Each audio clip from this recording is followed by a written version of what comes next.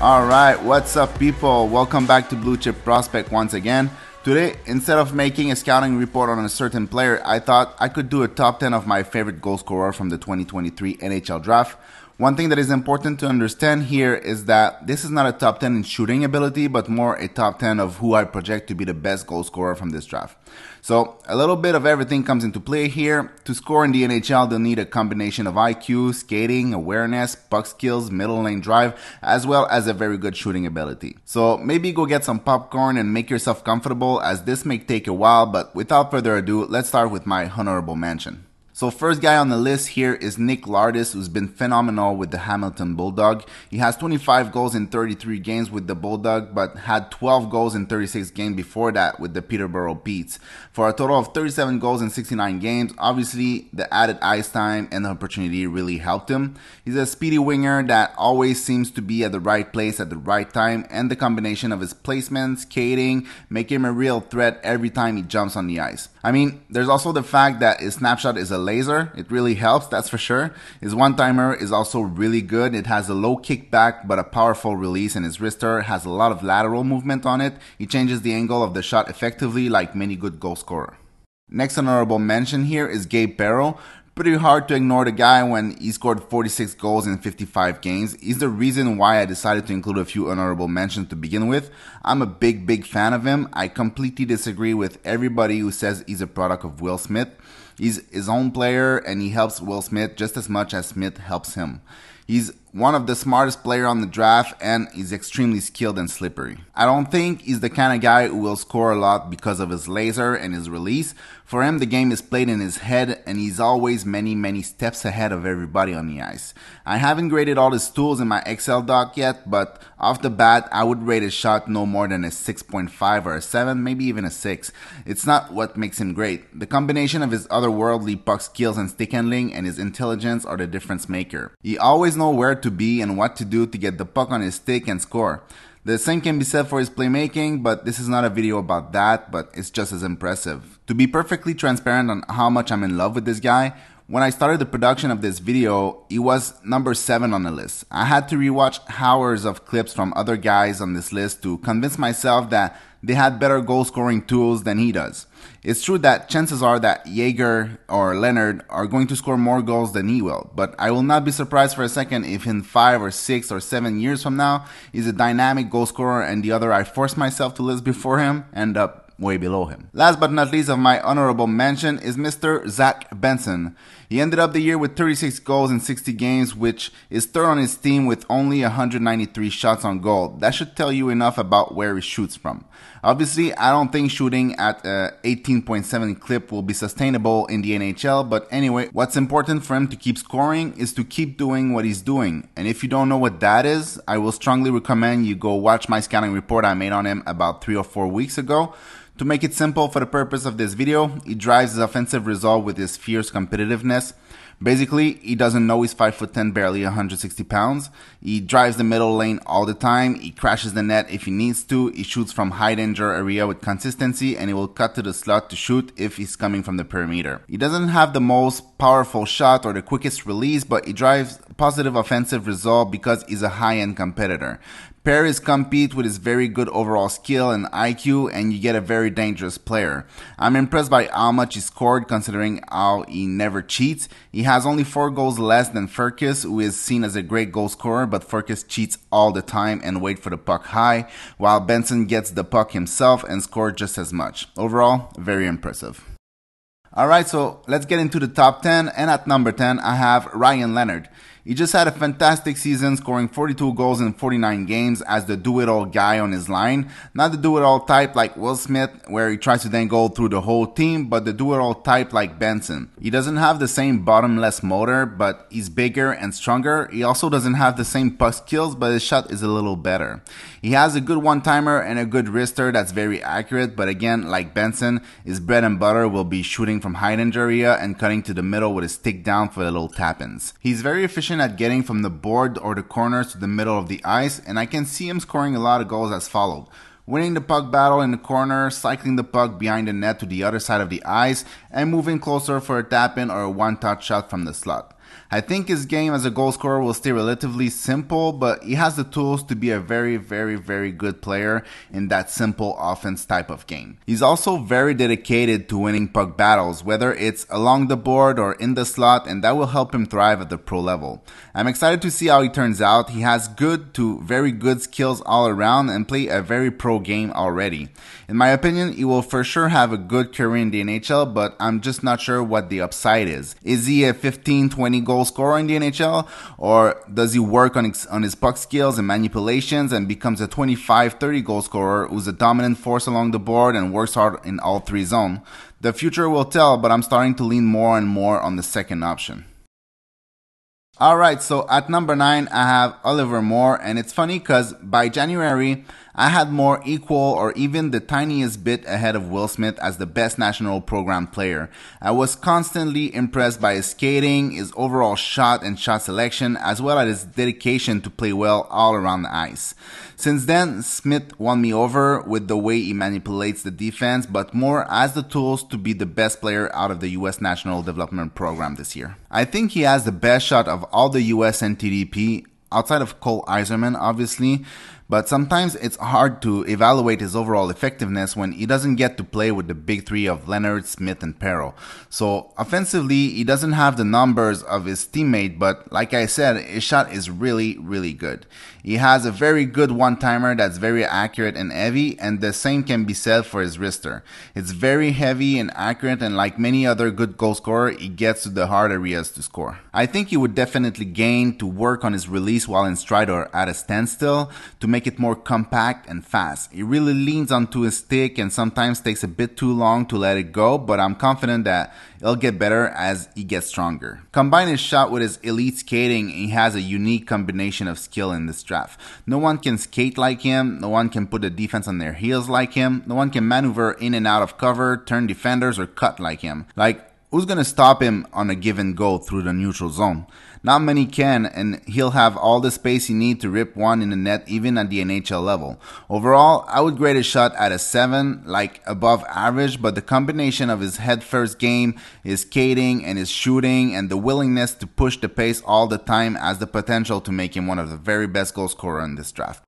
At number 8, we come back to Brayden Yager. There's not much I can say here that I haven't said just a couple days ago in my scouting report, so we'll get over this one pretty quick, but again, if you haven't seen it, go watch it and you'll soon understand how good his shot is. It's his main weapon and really his only attribute that really stands out. I gave it a grade of 8, which means it's a high-end shot, and when I say it's high-end, I mean I project it to be high-end at the NHL level. I'm not talking about junior here.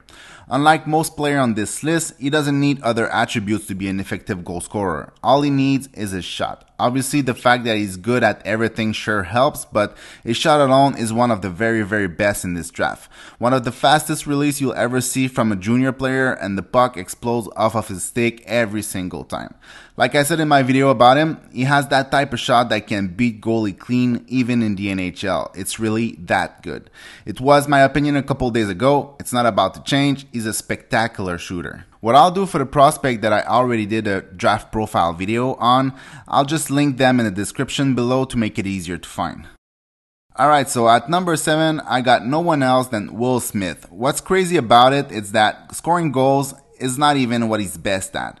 He's an even more spectacular creator than a goal scorer, and sometimes it really feels like he relies on his goal scoring only when he has exhausted every playmaking options possible. He'll break everybody's ankle on his way to the net, still looking for a pass only to shoot it last second and score like it's nothing.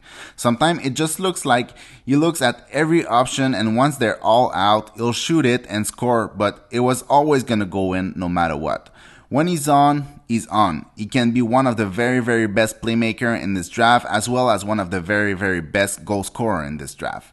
The thing is that he's always on, but sometimes he's like defective. He's not like Cristall, where sometimes he's on and sometimes he's off. Smith is always on, but he's always playing fast and hard, and he's always trying, but sometimes it's like the processor in his head was switched from a high-end chip that can run any software you'd want to a cheap Chinese chip that can barely run a $50 tablet. If he can work on that execution consistency and on using his teammates better, I would not be surprised if he became the third or fourth best player from this draft, but if he doesn't, he could also sink way lower than where he'll be picked.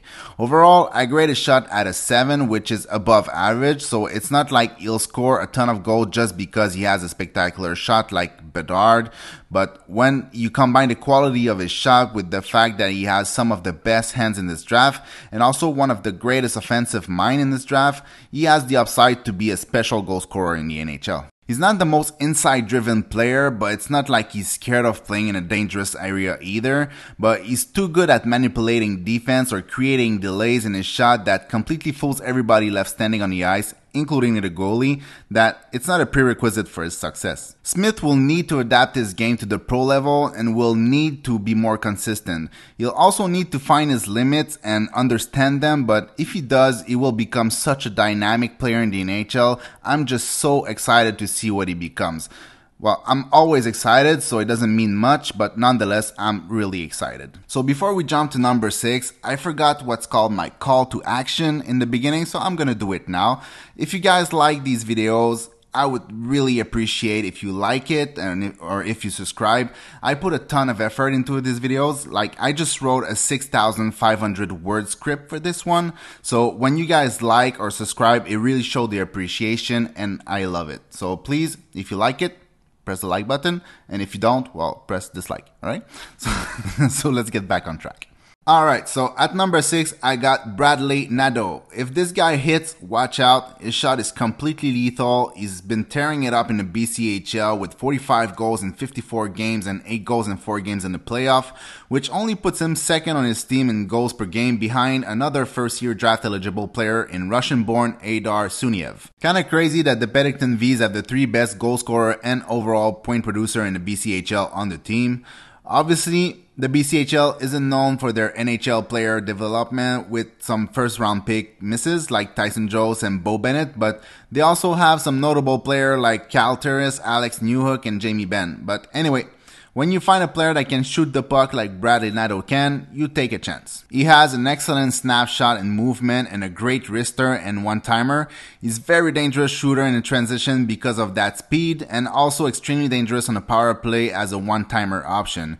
He is one of the most accurate shooter in the draft in my opinion. Not only he can shoot it fast with very good velocity, he can shoot it with pinpoint accuracy exactly where he wants to put it. And that's either from a snapshot in transition, a wrister from a standstill, or a one-timer from the left flank.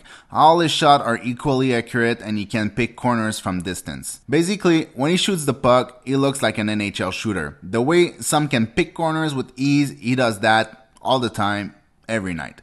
Now, doing it at the NHL level with a lot less space and time is a different ballgame, but most players couldn't do it like he does it at the BCHL level, so he has that going for him. Overall, I would grade his shot a good 8, putting it in the top 5 strictly in terms of shooting ability, so I didn't really have a choice to have him high in my ranking, but I do expect some players behind him to pass him.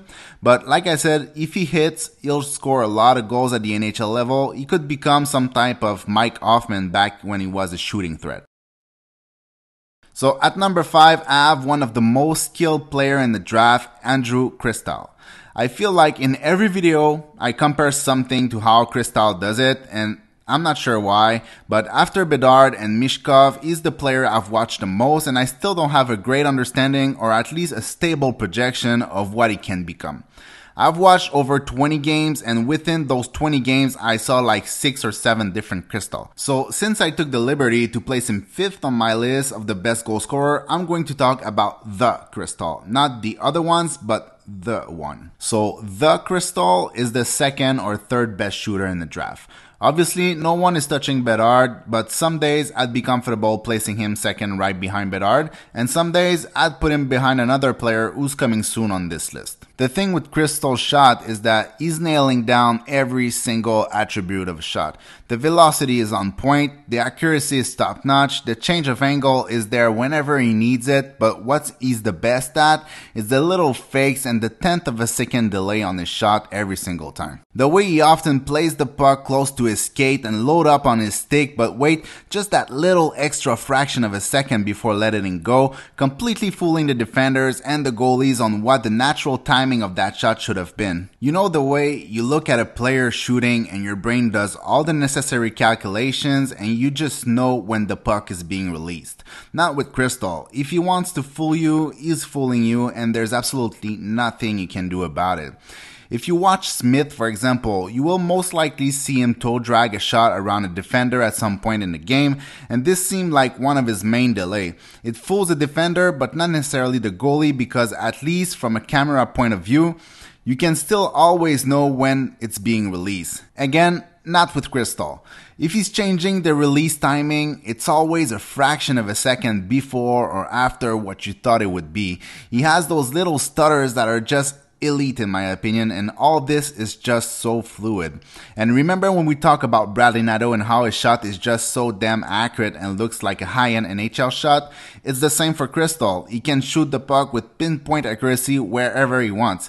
And wherever he wants seems often to be against the grain top shelf. If we take Cristall's shot for what it is and we forget about the nights off and the inconsistencies here and there and we expect him to get better at it, he has very close to an elite shot and might very well become an elite goal scorer, but a lot will have to change for that to happen. At number 4, here comes Colby Barlow. Nothing is ever guaranteed in the NHL, but Barlow is as close as it gets to be a sure shot 20-25 goal scorer in the NHL.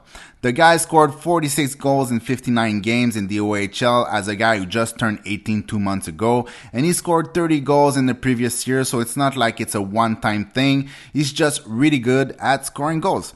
And honestly, I feel like this is the low end of his projection. If it turns out that he was just too mature for the OHL, like many are saying, or that his skating isn't good enough and that his shot isn't that great after all, or whatever it is, he can always just turn around and crash the net like he does night after night in the OHL. In my opinion, his shot is high-end, and I rated it as high-end in my scouting report, where he scores goal in so many ways that it's hard to see a future where he isn't scoring. Whether it's his absolute bomb of a one-timer, his curl drag wrist shot, or his crashing the net tendencies, he's going to score a lot of goals. It's also how every time you watch him, he's got better at something. I don't know if he's working day and night on his shot, but the difference from the beginning of the season and the end is just ridiculous. He used to let his wrist shot go and try to change the angle on it, and it would move like an inch from left to right. Now the same shot by the end of the season moved like a foot and a half on his curl drag. Obviously, I'm exaggerating with the foot and a half thing, but the change of angle on his wrister is huge and it's fluid and fast. Then there's also the fact that he can rip an absolute bomb of a one-timer from the flank or the slot, or a powerful catch and release from the low slot day after day, night after night. He plays in traffic and he seems to be in his element when he's surrounded, and he has the compact yet powerful release to score when he's tightly guarded. Like I said, I cannot see a future where he doesn't score in the NHL because of how and when and where he does it. As you can see, I like Barlow. I like Barlow a lot. He will need someone to get the puck on his stick, but once he has it, he's a major threat. Finally, in the top 3, and at number 3, I have Adam Fantilli. The issue that I have here is that what is it that I can say that hasn't already been said about him?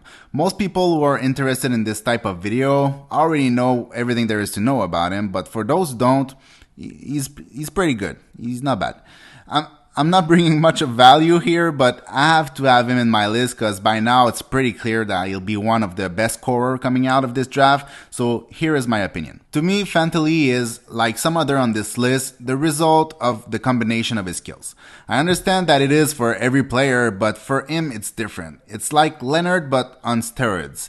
Instead of combining 6s and 7s in his game, everything is brought up a notch. He's combining 7s and 8s and 9s everywhere. I could debate with anyone that his shot is one of the least dominant attribute of his game, but yet he scored 30 goals in 36 games, making him the most dominant first-year eligible goal scorer in the NCAA since the 2000-2001 season, and you could argue the most dominant ever. It's when you add his shot to his powerful skating, or when you add it to his otherworldly stick handling and small area puck skills, or when you add it to his competitive mind and how he dunks on everybody with body positioning and the sheer will that he has to get to the point he intends to go. Take all this and add it to an amazing yet simple hockey mind that is set to find the most direct way to get to the most dangerous area and shoot the puck with everything that he has. That's what Fantilli is. He has the soft skills to execute plays like Cristall or like Smith, but those soft skills are attached to a powerful body and a powerful skater with a mind that is dead set on ripping the puck through the goalie from 2 meters away if he has to. And then there's the fact that he can also score from anywhere on the ice with a powerful wrister or snapshot or one-timer, and seems to be really good at threading the puck through sticks and pads. So in the end, I would grade his shot a 7.5, somewhere between above average and high end. For him, like I said at the beginning, it's really the combination of his skill set that makes him the goal scorer that he is. I could see him become a 25-35 type of goal scoring, a bit like Anze Kopitar. That's pretty much a projection that I would have for him if everything hits. So at number 2, I have no other than Matvei Michkov, the Russian phenom locked in a giant KHL contract.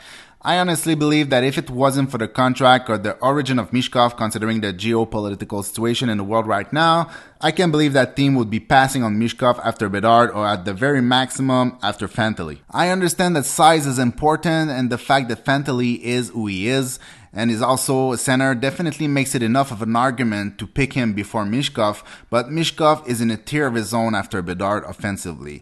And not just a goal scorer, but overall as a player. He's just as good a creator as he is a scorer. The combination of his elite puck skills and stick handling and his elite shot and his generational mind is as good as you're gonna get as an offensive threat. He has one of the best offensive mind I have ever seen, and the way he opens up lanes for himself and others on the ice at the KHL level every single shift is just phenomenal. He's just always at the exact right place and exact right time for a catch and release. He knows exactly how the opposing team reacts to anything that he does, so he'll consistently pass to an open teammate to create a small opening and reposition for a quick shot. And when there's no space at all, he can use his elite stick handling to keep possession of the puck while waiting for the smallest of lanes for a perfect shot on net. And that's one of the things that really separate his shot from the other high-end shot. He does have all the attribute of a high-end shot like others on this list. He has the pinpoint accuracy, the velocity, the quick and powerful release, a variation of shot and different fakes and delays. But what stands out is how much he can find the net from anywhere on the ice. For him, it just really doesn't matter how many players are in the way. For him, they aren't obstacle, they're assets. Like I said, he can wire the puck with elite accuracy through the smallest of openings and lanes. It's really like he can see the corridor which the puck is gonna go through while the goalie isn't seeing anything. I'll go in much more details about this offensive game when I do my full draft profile on him, but overall, he's a magician offensively. If I had to grade his shot alone without the other attributes that help him be as effective as he is, I would rate his shot a 9, meaning I project it to be an elite shot at the NHL level. And finally, at number 1, and like I'm sure none of you expected, I have Connor Bedard. What a surprise. With Bedard, I suffer from the same issue that I had with Fantilli. Everything has been said, everything has been written and showed through video, but to put it simply, I have never ever seen a player with that good of a shot at that age. Not Matthews, not DeBrincat, not Caulfield, not anyone. I don't know for Patrick Kane and I don't know for Stamkos since I wasn't evaluating talent at that time, but to me and to almost every scout in the world, he's a generational talent. It's completely crazy to think that he has a type of shot that could make him the best goal scorer in the NHL. Not only he has the shot for it, but he has the puck skills for it, the spatial awareness for it, and the instinct for it. He's the complete opposite of what Michkov is in the offensive zone. Michkov is more cerebral, like he's planning everything. Bedard plays off of his instinct. He never looks like he's thinking or planning anything. Everything he does is done at at maximum pace and is going in hard, head first in every offensive push, so he definitely doesn't have time for thinking. Like I said, everything is instinctual for him. If he can score all the time, night after night, at such a crazy pace, it's not only because of his shot though, but also because of his phenomenal one-on-one skills. Again, just like his shot, I don't think I've seen any player at this age be so dominant one-on-one. Not even McDavid. McJesus had crazy speed and acceleration, and no one in the OHL could ever dream to keep up with him. Bedard doesn't have that. He has to rely on his elite stick handling and spatial awareness to beat defender one-on-one. He has that special ability to just keep the puck out of reach for everyone until he drops the puck in front of his foot and explode it off of his stick in a fraction of a second. Again, I will go in more detail about everything when I release my full scouting report about him, but one thing that I know for sure is, however good you think he is, he's better than that.